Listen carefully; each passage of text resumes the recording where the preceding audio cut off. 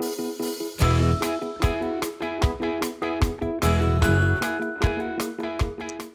turn to your partner and get started. Hello, I'm Mrs. Diaz, and I'd like to welcome you to my third grade class. I'm so excited to talk to you today about the Online Teacher Center for Everyday Mathematics. I'm excited because I can see my students developing deeper understanding of math concepts, and I've never been more confident that they're developing true, enduring mastery. All because of Everyday Mathematics and the ConnectEd Teacher Center.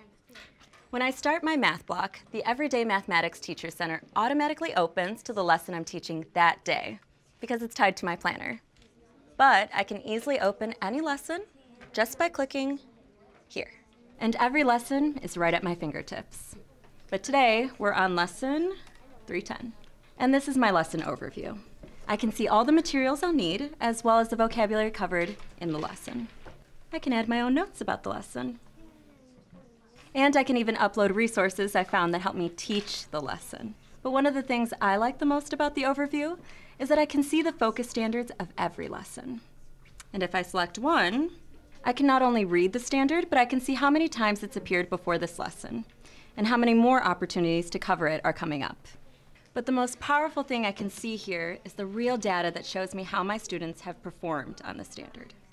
For example, Aiden has met expectations on 78% of the activities I've evaluated. And that's great information for me to have because it tells me a lot about where my students should be in terms of mastery of the standard at this point in the year. This data helps drive my instruction. I'll make smarter, better informed decisions about small group work and differentiation. That means I'm prepared to adjust my instruction to meet the needs of every student in my class, and it's all based on real data. As you can see, we've already started the lesson today, and my students are already working on an activity. Let's see how they did. Okay, everyone, eyes on me. Everyone hold up their answers.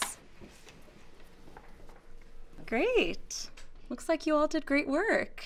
But Beth, can you tell me how you got your answer? Well, right here I did an array, and then I know that 25 rulers are in 5 groups because 25 divided by 5 is 5, and 5 times 5 is 25. Very good. Did anyone else do it differently? How else could we solve this problem? Brad?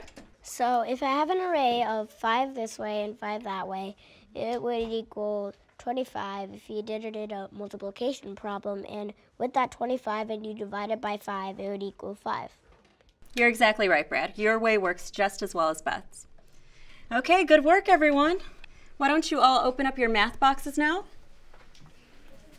Everyday mathematics is how I teach, and it's how my children learn.